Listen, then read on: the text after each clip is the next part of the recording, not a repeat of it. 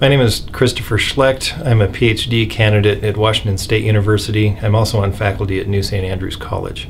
The materials here are valuable, and the expense of travel from Idaho out to the PHS is, well, it's costly. And so I applied for the fellowship to try to get some assistance in my research.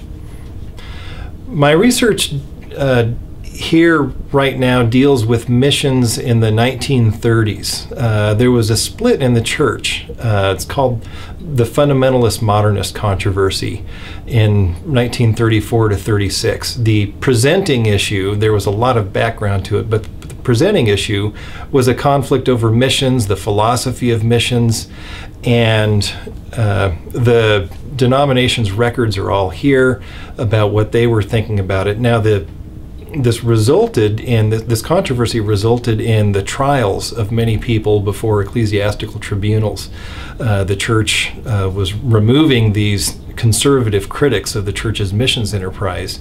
And I'm coming to study what was animating the church, what the church's concern was at that time. And what I find is that the issues deal with different perceptions of the United States and its presence and mission to the world, different issues with the change in gender roles at the time.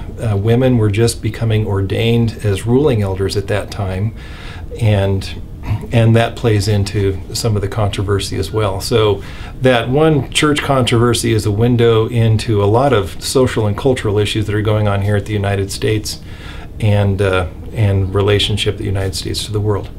One of the surprising things that I found is the gender dimension.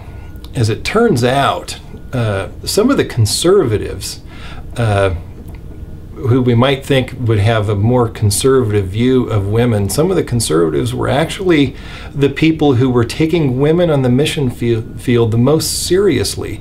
And some of the officials in the missions board who were sort of defending the women defended them on the basis of the fact that, well, you know, they're just women, and so we don't need to be that concerned about them.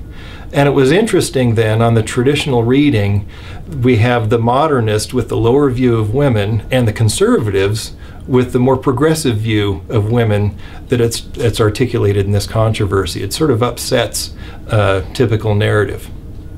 Well, the research experience here is very positive. The staff is very helpful, they're cheerful, very prompt, and providing assistance and accessing the materials. I've also appreciated, I've been here before, but this is the first time I've been here with the new policy of allowing cameras here. And I think that my productivity here is probably about twice that as what it previously had been, now that we're allowed to take digital images.